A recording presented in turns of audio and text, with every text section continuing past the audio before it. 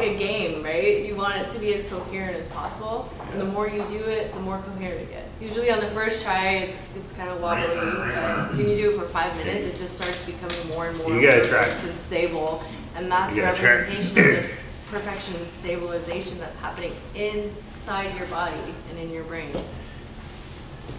So this is like giving you a little bit of information about the imprint of how sound is bouncing off the different parts of your resonance chambers inside your body. So if you have all these cool, interesting geometries, it just means those parts of your infrastructure are open, activated.